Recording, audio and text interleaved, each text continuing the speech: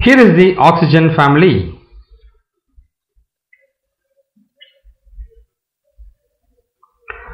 This is the index. I am going to talk about the oxygen family and its electronic configurations. Oxygen family. Here is the green oxygen. So oxygen is really important for living being to live. The inhalation of oxygen is happening and the exhalation of carbon dioxide is happening in each and every human. In the periodic table, the group 4. So group 16, 4A elements are called as oxygen family with oxygen, sulfur, selenium, tellurium and polonium. These are called as oxygen family.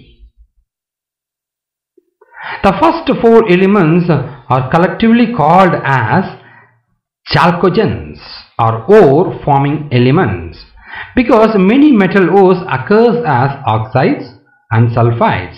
This is called chalcogens. Oxygen, the most abundant element, it's an important constituent of atmosphere and ocean. It constitutes 46.6% of Earth's crust.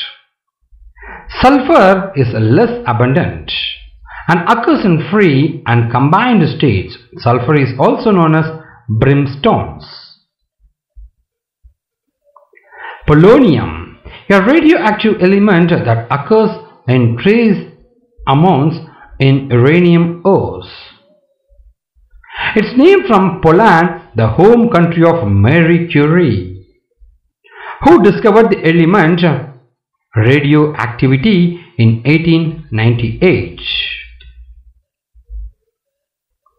If we talk about the electronic configuration, it's having a combination of NS2, NP4.